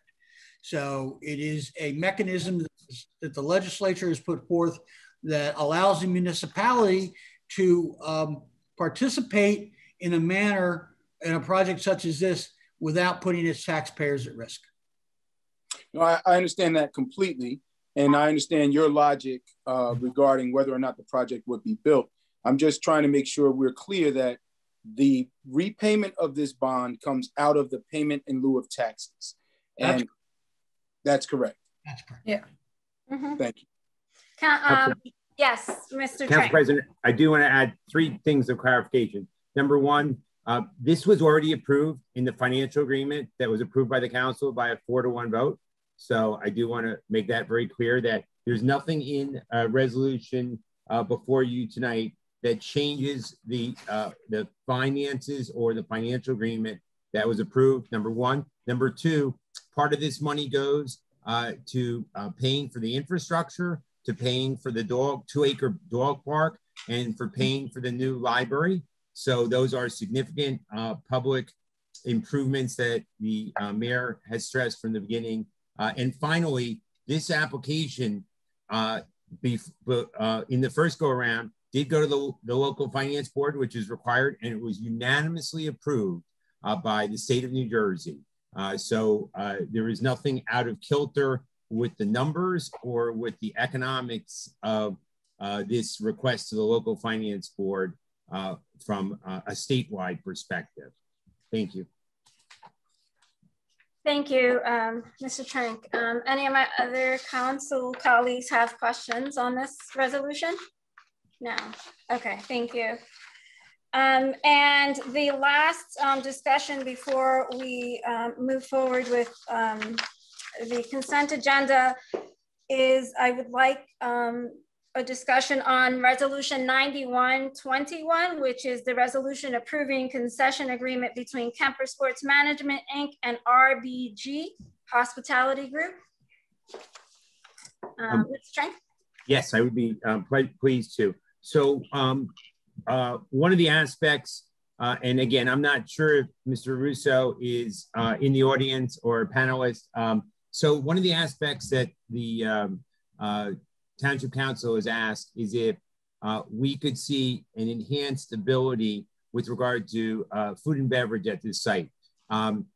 As we all know, last year, because of COVID, there was extremely limited food and beverage available at Rock Spring for obvious reasons, and therefore it was almost negligible. The year before, there was a Kemper Sports that did the food and beverage, did approximately 320,000 of its $1,750,000 in food and beverage, and basically broke even or lost money on it. And Kemper, from that point on, as a result of various communications from the council and from the community, we've been endeavoring to speak with Kemper about how to kind of, for lack of a better word, up that game. We did put an RFP out. We actually got Kemper to consent. We put an RFP out. A number of people on the council, but certainly the mayor and the administration met with some incredible restaurateurs, including David Burke, who formerly ran the Orange Lawn Tennis Club Food and Beverage that ceased to operate after COVID. But we also spoke to a restaurant legend from this town, Francis Schott, who runs Stage Left, and Catherine Lombardi's in New Brunswick. The bottom line is, after we put that RFP out, we had zero, literally no responses that came back. And they probably were smarter than all of us because it would have taken effect during COVID, and they didn't even know about COVID. We put it out in December of 19 to take effect. So the short answer is we've not had any luck getting an independent concessioner. Having said that, and one of the excellent things that the Economic Development Commission that's been revived did is they went out and they found some excellent restaurateurs who have some roots here in the town. And basically, they're prepared beginning Memorial Day to enter into this, what we call a subcontract or a concessionaire agreement with Kemper Sports Management, where they will put their blood, sweat, and actual money into certain improvements at the club, on the patio, and on the area adjacent to the patio, so that members of the public and golfers, but not just golfers, will have an ability to access food and beverage at Rock Spring. And that is exactly what this resolution before you tonight does. Our only involvement in this is we have a right to approve the concession agreement, and that is what you have before you tonight. They've posted the insurance, they've shown they have the credentials, and Kemper, most importantly, which is responsible under the management company for that operation, has approved RBG. I keep thinking of Justice Ruth Bader Ginsburg, but they've approved RBG Hospitality Group LLC, and that group has shown an enthusiasm and an ability. And this is literally, for lack of a better word, a 6-month kind of trial run that we'll see how it works out, and hopefully it'll be successful for the community and for RBG. That is the premise of what's before you tonight. The reason it's limited to just 6 months, as you know, our contract with Kemper ends at the end of this year. We anticipate going out on an RFP for a new agreement sometime this summer. But obviously Kemper could not give a contract longer than its agreement, and RBG, to their credit, agreed to take this opportunity now, and we're excited and hopeful that this will be successful and the community will support it. Thank you, Mr. Trank. And for the community who is listening, the name of the restaurant is The Rock 1925, as it was founded in 1925. And just to give some background, I did ask what the experience of these restaurateurs are, and they have managed Sofritos in New York, the Black Iron Burger, Guy and Gillard, Mercedes House Market in New York. These are all New York restaurants and food establishments, places, the Flavor of India, and Real Usha Sweet and Snacks. So I am very excited about the opportunity that they present for Rock Spring, because to our disappointment, no one after the RFP wanted to do this. So I am very happy. And I just want to make clear that the Economic Development Commission, unfortunately, has not yet met. However, the chair, who has been appointed, does have a relationship and was able to reach out and seek interest. I'm looking forward to, as soon as Mr. Gross says that we have a Zoom account available for the commission to use, that we're able to have a meeting sooner than later. So hopefully I'll have that so that we can set up a meeting for the Economic Development Commission to come together. But at this point, this is a resident in town who reached out to some associates and found this group of brothers who are coming into town. So I'm very excited about that. I know Councilwoman Castellino, you had a question in regards to the contract. Yes. Thank you. I'm looking for it. Go ahead. Thank you, Council President, and thank you, Mr. Trank. Ecstatic to hear about their experiences in New York City. Bringing an experienced restaurateur in to Rock Spring is something we've been waiting for. So thank all who have been involved with those efforts. Look forward to visiting. Now, question number one, there was mention, or is there going to be any upgrades to the facility prior to the opening of this, Mr. Trank? Cosmetic. Cosmetic. Yeah, new furniture on the patio. You know, again, no one's going to make a vast capital improvement for 6 months, but they really are. And the council president and I were up there last night.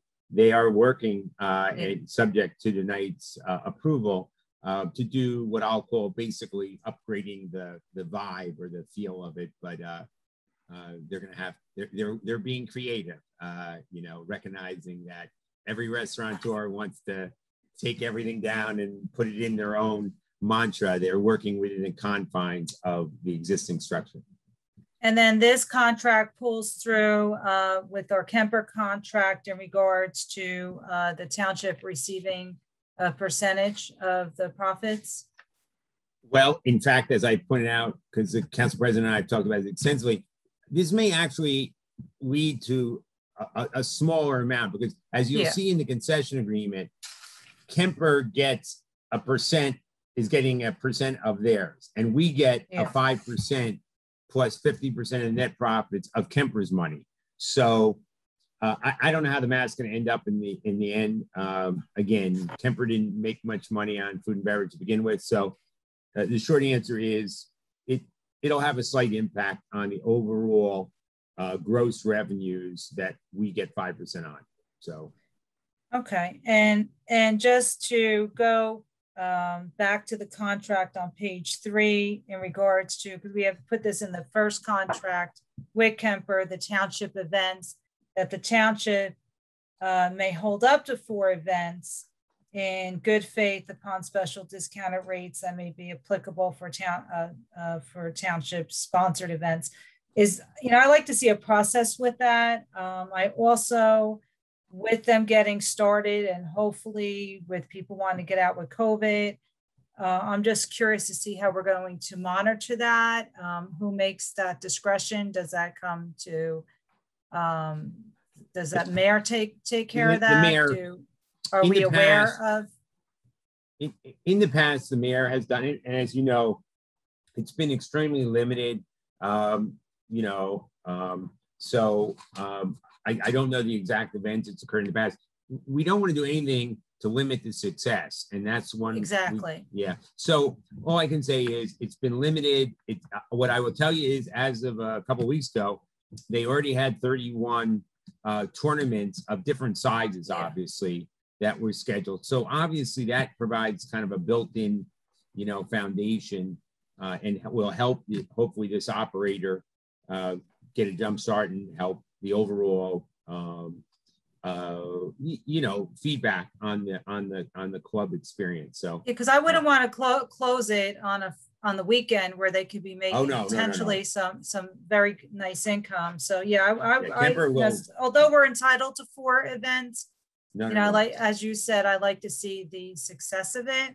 Number 1. Number 2 is so now as far as the concession area, it's going to be they'll be doing obviously golf tournaments, the food for that, the concession stand, the grill room, private parties. Is the dining room going to be open to the public at any point? Again, I think the short answer is yes. I think the patio is the area. The patio, I think what the council president and I saw was it's going to be mainly the patio in the adjacent, what I'll call bar area. Okay. I think that's the primary. I'm sure when there's a golf tournament event, it'll be in the bigger room that you're used to, which is on the, what I'll call the New York side of it, but that would be for a large event. But I do want to assure you, there's no way Kemper will let them close the club at any point when there can be golf operations. That would be contradictory to the tee sheet. Apparently fills up here the night it's open. So this would only be as a ancillary to a golf tournament, like on a Monday, as you're used to, as you're aware of, or in hours when there is not golfing. Well, my recommendation, if they're going to be offering a la carte dinner, is because what happened the last time is if it rained, the dining room was closed, so which is crazy. So I would like to see if they're going to offer a la carte, even if it's only 3 or 4 nights a week, that they be there for the nights that they say they're going to open, so the public knows that they're there. Because it was, you can't potentially improve your business if, you know, a customer comes and then the dining room shut because it started raining that night. So I just like to see if we are open to the public with dining, posted times and set hours, and that would actually enhance their success. Thank you, Councilwoman Castellino. I do agree that we need to discuss a process, because with every other public facility that the township owns, we have a permitting process. So it's not the time for that discussion here, but certainly want to revisit that. And I'd like to be a part of that too, Council. Absolutely, absolutely. Thanks. Thank you. You can take the lead on that, actually. Thank you. Councilman Rutherford, I see you. I was just going to echo that sentiment. We certainly need a process, and we don't want to limit the success, but we also don't want to encourage political interference in that kind of a process. So having it all written down, agreed upon, upfront, before any of that kind of stuff happens, I think eliminates that possibility. And I want to assure you, to the extent anyone is suggesting that that has never occurred. The only event I can even imagine, and Mr. Rose probably knows specific, was the Morgan event that we did to salute that young man and his family. So I am not aware of any other opportunities. Again, the only other one I could think even fathom might be a senior event, but I can tell you it has been less than a handful. There were probably only the Morgan event last year, and I don't even know that they were done at any, again, so we can certainly get you that information when it's occurred. I can assure you the mayor believes in the competition, and he wants it because it goes to the bottom line of his town. He wants to see and we saw it in 2020. So there's been zero political interference ever. And I'm sure no one's suggesting that tonight. No. Yeah, just wanted to make sure that that's not what I was suggesting. I was just trying to make sure that that doesn't thank you. I appreciate that. Thank you, Councilman Rutherford, and I certainly agree with your sentiments. I know I said that was the last question, but I just turned the page and I actually do have Mr. Gross or Mr. Trank. Can you please just talk about Resolution 9421, authorizing Phillips Greigel, I won't say the whole name, with respect to performing certain land use and consulting services with regard to pending tax appeals involving Essex County Country Club.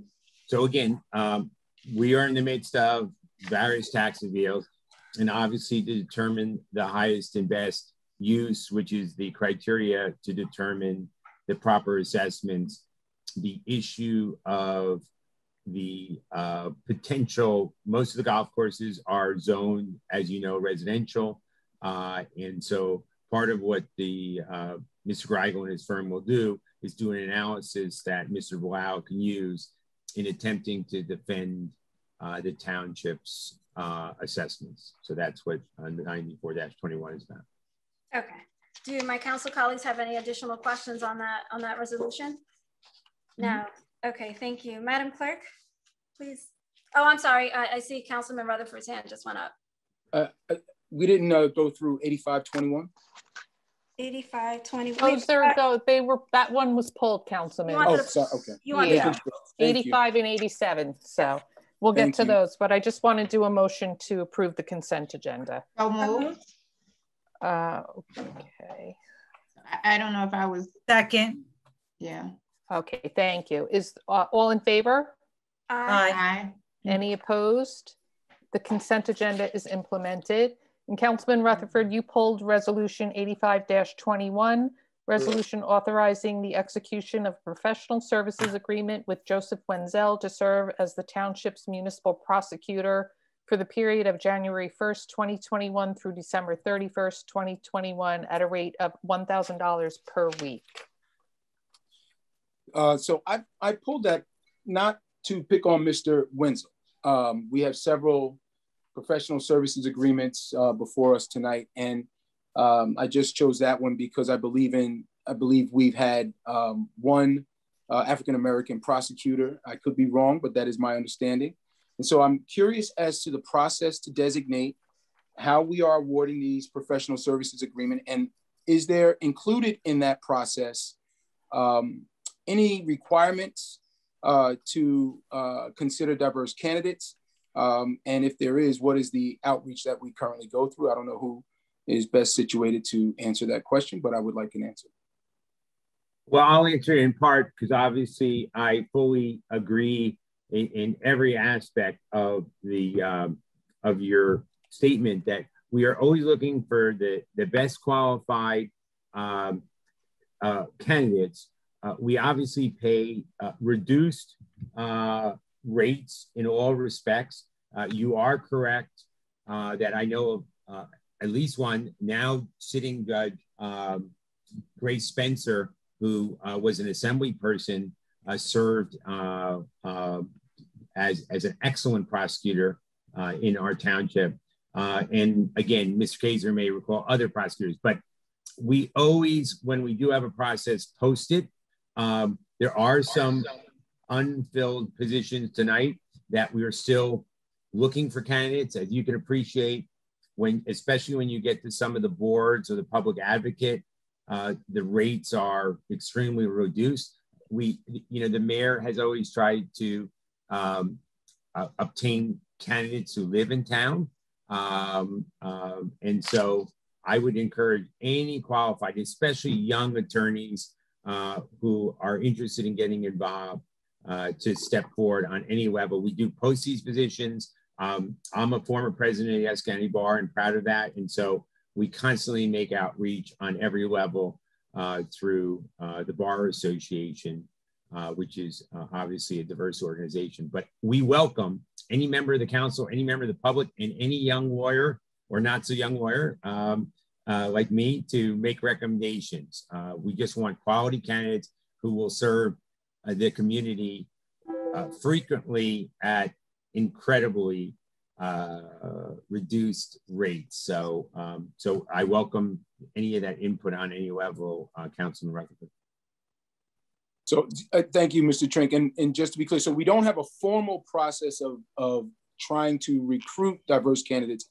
I understand that we're open to them and we do use some of the existing networking opportunities out there, but there's no direct outreach for candidates of color. Is that correct?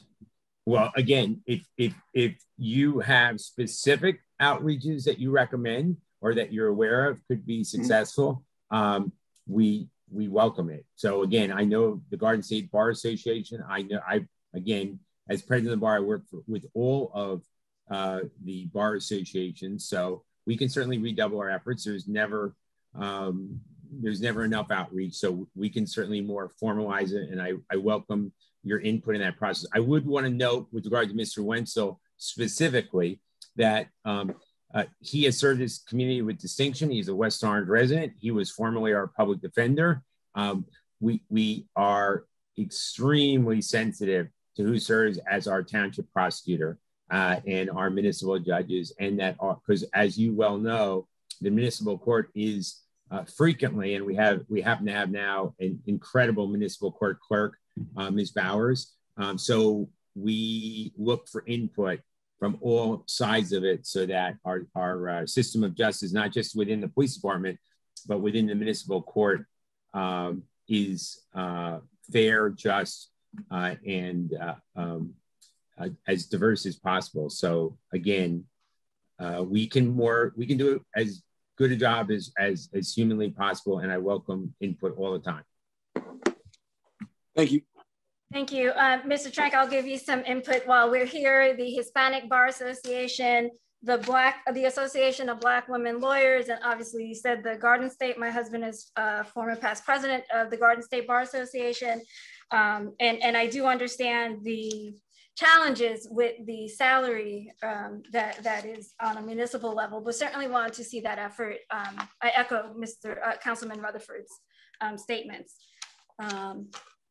Yes, Councilwoman Williams. I just wanted to make a statement in reference to the outreach for diversity candidates. And I wanted to say that sometimes it is not necessarily the outreach, but it is the salary that is attached to that position and opportunity that prohibits diversity candidates from being interested. And I know that directly because I've had communication with various officials who have served in the past, and that is quite frankly the limitation in recruitment. It's just they have an opportunity to make more money in other opportunities, and so that is what is more prohibitive than the outreach opportunity. Certainly you have to agree on the salary, as I just commented, but if we're not making any outreach efforts, then we're limiting ourselves even further than just the challenge of the salary that is offered. So thank you for that. But I will commit, Council President, because you're absolutely correct, that certainly between now and the end of the year, we will reach out to each and every one of those associations and try to get candidates to step forward. So I think it's an excellent opportunity. Thank you. Just one last thing. Let's do that across the board. I mean, we have a very diverse community, not just with the one that we highlighted today with regard to legal services, but let's do that across the board. I think we get better outcomes when we enlarge the pool. Thanks. Thank you. Madam Clerk? Yes. Is there a motion to approve Resolution 8521? So moved. So moved. Second. Okay. Councilwoman Castellino? Yes. Councilwoman McCartney? Yes. Councilman Rutherford? Yes. Councilwoman Williams? Yes. Council President Matute Brown? Yes. Okay, and Resolution 8721, resolution authorizing a professional services agreement with Kenneth McPherson to serve as the planning board attorney for the township for the period of January 1st, 2021 through December 31st, 2021 at the rates specified in the agreement, was pulled by Council President Matute Brown. Thank you. And I pulled this. I also voted against this contract last year. This year, because of what I believe to be someone who is not well experienced, particularly since they are out of law school. And this is coming from a mother of a daughter who is 5 years out of law school, and 5 years is great time for some experience, but right out of law school is quite concerning. There's a lot to learn. And I'm not saying that Mr. McPherson does not have the ability to learn. My concern is actually a little greater this time with this contract, because we have, as we all know, a lot of future developments on the horizon. And I would feel much more comfortable with someone who has greater experience in this arena. I am sure he has mentors as first, well, he's no longer a first year law graduate or attorney, but I pulled it so that I could vote against it because I would feel more comfortable with somebody who has more experience. Yes, Mr. Trank. Thank you very much, Council President. And again, with full respect to your position, all I can say is Mr. McPherson has and continues to perform exemplary. Specifically, as everyone is aware, we are being attacked on all levels, specifically by one plaintiff, one individual who's funding a tsunami of litigation, which is affecting this town. And Mr. McPherson, as recently as Monday of this week, today's Tuesday, so yesterday at 9:15 a.m., we had a Zoom hearing before the Honorable Judge Gardner on the latest attack by that individual about this council's determination as to executive drive. And that plaintiff is seeking to take discovery and depose 5 people and seek volumes of documents. And Mr. McPherson, who is now with the firm of Porzio, Bromberg, and Newman, successfully, along with obviously my office and the Property Owners Council, was successful in Judge Gardner not only denying any further discovery and saying the record is the record that was before the planning board in November of last year and the town council in December of last year, but that because of the $3.1 million that's at risk, that the judge agreed to expedite the entire matter. So I respect what you're saying, but as you well know, this is a $3,500 a year stipend. So as Councilwoman Williams said, you're the best people to get, in my experience, and Assemblyman McKeon started as planning board attorney. Then my spouse, who's now retired as a judge, served as counsel of the planning board. And neither one of them, when they went in those positions, had any vast land use experience. And I certainly am biased, but I can say they both performed admirably in those positions and continued on in their careers. And I can say Mr. McPherson is doing that right now. So, but for a sea change in the rate structure, which certainly with the burden of the fiscal nature is not a likely recommendation from the administration.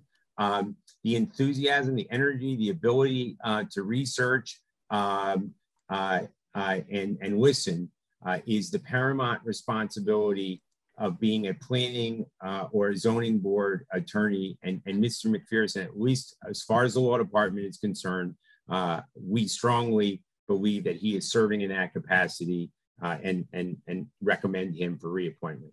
Thank you. Certainly. Thank you, Mr. Trank, for that update with respect to his presentation yesterday before the courts. Certainly always willing to listen myself and always willing to accept opinions that are diverse from mine. If yesterday's results were favorable and he argued before the court, that is, you know, certainly does give me pause to reconsider. So Councilwoman McCartney. Thank you, Council President. You're welcome. So Richard Mr. Trank just gave us a timeline of the past few months, and on the planning board, I can give you a timeline of the past year that Mr. McPherson has served, and it has been with a professional excellence, so receptive and responsive and respectful to the members and to everyone that gives testimony. So I wholeheartedly support his energy, his youth, and the experience that he has shown this past year. Thank you, Councilwoman McCartney, for that. Okay, Madam Clerk. Yes. Is there a motion to approve Resolution 87-21? So moved. Second. Okay. Councilwoman Castellino? Yes. Councilwoman McCartney? Yes. Councilman Rutherford? Yes. Councilwoman Williams? Yes. Council President Matute Brown? Mr. Trank is quite persuasive. Yes. Okay. Thank you. Thank you, Council President. I appreciate Motion is carried. Council President, we do have an executive session on the agenda. I don't know if you wanted to enter into that now. Yes. Okay, so I need a motion to enter into executive session. So moved. Is there a second? Okay, Second. thank you. All in favor? Aye. Aye. Any opposed? Okay, the motion is carried. Are we really coming back to vote on anything? I think we could have wrapped up our meeting and then gone into executive session. I didn't know if there was anything on for new business. Nothing else. I did want to follow up with Mr. Trank. Is he still here? Did he come back?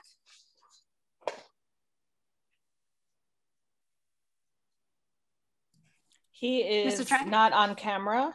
He is still in the meeting. He's just not on camera and he's unmuted. Not muted, I mean. Or he is muted. Oh no. No, he's muted. Yeah, I'm just gonna send him a little note to ask him to start his Okay, thank you.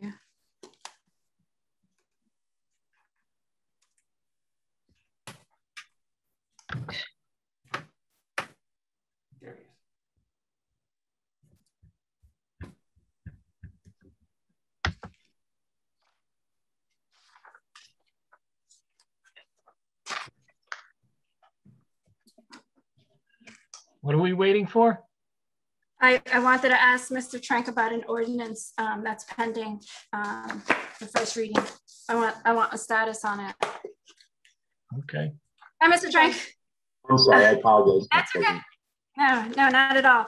I know that we discussed, and I discussed it with the mayor as well as Mark Moon. Where are we with respect to the ordinance on the cannabis ordinance? You're muted, or is that me? You're muted.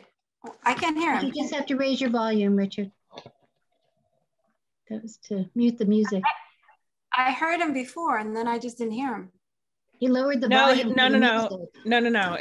We did hear him before. We're not able to hear him right now. Yeah, he just has to readjust his volume. Okay, is that better? I apologize. Thank you. Council President. So again, you've been incredibly proactive on this, Council President, and the mayor has identified certain properties on this. So I think the mayor wanted us to have a Zoom call with you, and if you know, so long as we don't violate the Open Public Meetings Act, to come up with that list, because that legislation will come before this council within the 6-month period, as you know. So Mr. Moon has a draft, but we want to do it with you. I'm sorry, Councilwoman. So you just said 6 months. We are in we're May, June, July, August. We should know what we're doing by June, actually. So 2 months. Yes. I know that the Cannabis Commission was meeting today to have input with respect to regs. I know their regs aren't out yet, but at least for the ordinance, as far as we're concerned, I just want to move on. But yeah, so we'll circle back offline. I'll call you tomorrow and say that. Okay. Councilwoman McCartney, I saw you. No, thank you. Yes, thank you very much, because I had that listed under pending matters. And if you did see that, it was in the Sustainability Management Plan. And we have been talking about this for quite a while.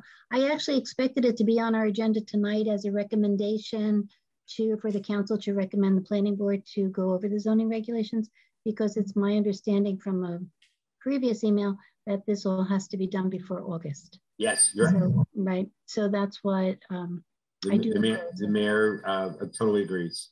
Good. Okay. Thank you. Councilwoman Williams. Just also wanted to bring to the council's attention that there is going to be a NJ Cannabis virtual roundtable sponsored by a medicinal facility that is already operating out of South Orange on June 4th from 4 to 6 p.m. So if you do not have that information, I'll be certainly happy to share that. But they do want to just talk about the benefits and negative aspects of cannabis approval with their neighboring communities and towns. And so again, if you do not have that information, I'll be happy to share that with my council colleagues, and I would certainly welcome and encourage each of us to participate. And just we all received that. I'm sorry? I believe we all received that. Okay. Yeah, we did. And the chief has also offered for council colleagues to, if those of you who want to take a field trip, if you will, to the dispensary in Secaucus. He knows he's a retired police officer. I'm sure he's retired sergeant or captain, I don't know. But that does the security for a dispensary in Secaucus. I thought that would be also very interesting. And then there is one that we're pending to go visit a cultivation site also in Patterson. I think that would be extremely helpful as we encourage making decisions. So if we can set that up and organize that, I know we have a lot and it may not be 100% participation, but if we can certainly organize those tours, I would certainly be willing to participate. I don't know if the chief is still out there, if he's listening, but chief, if you're out there still, that would be great if we can set that up with the dispensary in Secaucus. He is in the attendee pool. Do you not want me to bring him would you like me to bring him over to the panelists? Please. Okay. Please, thank you. Okay, chief, don't do anything to your computer. I'm just gonna bring you over. Is that something that we would all be able to go? Not together, I would imagine, because then that's a, you know. Yes, so long as you don't deliberate, and you can definitely all go if you're available. Great. We could take the jitney bus. Mm-hmm. That's what I was thinking. Road trip. Chief, how are you? Thanks for joining. Good, how are you? Yeah, I'm working, okay. I was sharing with the council your offer to take us on a field trip to the dispensary in Secaucus. Are you still able to arrange that? Yes, everybody has to have their brown bag lunch, their permission slip signed. Yes, and we can arrange it. I'm sure we can arrange that. All right, so if you can reach out and make those arrangements and let us know what you know is the best time for us to do that, that would be great. I think it's certainly valuable, and I thank you for the offer. I know you offered this last year, but I think we're at the point where we're ready to go. Mm-hmm. Would it be all 5 council, or is that a open Mr. Chang said, yeah, Mr. Chang said it was fine so long as we weren't deliberating. So no samples, chief. We'll play the quiet game in the jitney. No samples, chief. All right, I think that was it. Does any of my council colleagues, do you have anything else for new business? Councilwoman Castellino. Not so much for new business, but I was remiss in not realizing that we had went ahead and passed the fireman's contract union. Just wanted to make a few comments about that if my colleagues could don't mind. It's been a long time. I'm glad that it finally came to fruition, especially for our firefighters. The past year a lot has been upon them with them protecting the community in this pandemic and being the frontline responders to it. So I'm glad to see it all come to a close. So just want to thank all our firefighters. Thank God they're safe and well, and glad to see this come to a closure. Absolutely. Thank you for that, Councilwoman Castellino. And Chief, I'm going to put you on the spot one more time. Okay. Can you just share with my colleagues and the public our new recruits who are on training? There's an acronym I was told. I don't know what it is, but we have some new members on our force. So we hired a dozen. 2 were already police officers in Irvington and in East Orange. And one of our female recruits hurt her ankle or her knee, I forget which, jogging the weekend before she was supposed to start at Essex with the other 9. So she is now in Morris County Police Academy, just because that's how the dates aligned. We wanted to get her in as soon as she was able. She's doing remarkably well up there, from all I understand. The 9 that graduated are in the field training officer, the FTO program. That's probably the acronym you were considering. They're all doing good. One of our female recruits graduated top in her class and got the merit award. We also had the president of the class and 2 like platoon leaders. I couldn't think what they were called. And I understand there's diversity. Diversity, and we have good leadership skills there. So in fact, Charlie Bryan, our lieutenant who oversees the Military Academy, said that this is probably the first time he never got a call from the academy, and it's probably the largest class that we've had in probably since Charlie's been doing it, at least. But it's not often that we hire or send 9 at one time. It's usually 3, 4. So to get that, and then to have the director of the police academy tell me how impressed he was with the West Orange recruits. So we're getting there. I've talked to Dr. Jones about doing something explicitly for the minorities in the police department to encourage them to study for the promotional exams, which are coming up, mostly for sergeant. I was kidding with Charlie the other day because he's probably over 30 years. And, I said he was studying something or doing some training. I said, that's for your captain's test, right? He said, I don't know, man. I don't know, Chief. I said, well, come on. I'm still here and I'm older than you. You could stay. Hopefully, I'd love to see Charlie move up to be our ranking captain, but he's just a great person to begin with, all other things aside, but it's also great to increase the diversity ranks. But Dr. Jones was very helpful in saying that he would meet with the African-American officers that are eligible for the sergeant's test and kind of encourage them. And, he shed some light on that there's a possibility that, people don't see themselves in those positions because they don't have the role models other than Charlie, and different things. I learn from Dr. Jones every time I talk to him. So he's been a tremendous help to me throughout the summer and the aftermath of George Floyd. I can't say enough good things about Dr. Jones and some Reverend Guyton, Pastor Adams, Tammy. I mean, I've been blessed to have some, African-American friends in the community that I can really go to and learn to listen from. So it's been, it's been an experience for me. Wonderful. Thank you Mr. so President, much. I have a question for the Chief. Yes, please. Chief, how does or has COVID, will it have an impact on the Junior Academy? It's so popular. We discussed it and we've decided to run it. We're kind of, calculating our risk here that things will open up more by summer, but I think we can do it even if they need to wear masks, considering their ages, they may not be vaccinated, different things. But, for all intents and purposes, I believe that unless, something goes sideways on us, they're all going to be back to school, in session to school within a couple of weeks of that. So I think we'll be okay. That's good. Thank you. Well done. It's such a great program. Be a shame if you're not able to have it. Yeah, we canceled it last year, and I really didn't want to cancel it again this year. So I got the command staff together, and I said, let's make this happen. I think we can do it, and I think we can do it safely. Thank you so much, Chief. Council colleagues, anything else?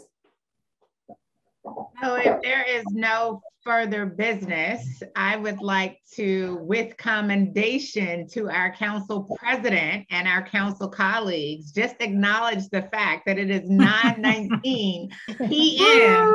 on May 4th, 2021, and we are formally adjourning our council meeting. So without any further ado, I'll second that. I move that we adjourn this council meeting. Second that. All in favor? Aye. Any opposed? I love the enthusiasm. The meeting is adjourned. Okay, good night, West Orange. Happy Mother's Day, all mothers in West Orange. Happy Mother's Day. Okay, thank you. This is to inform everyone that when I end the meeting, it will end for those both on and off screen, and no other business will be conducted. Thank you all and have a great night. Good night.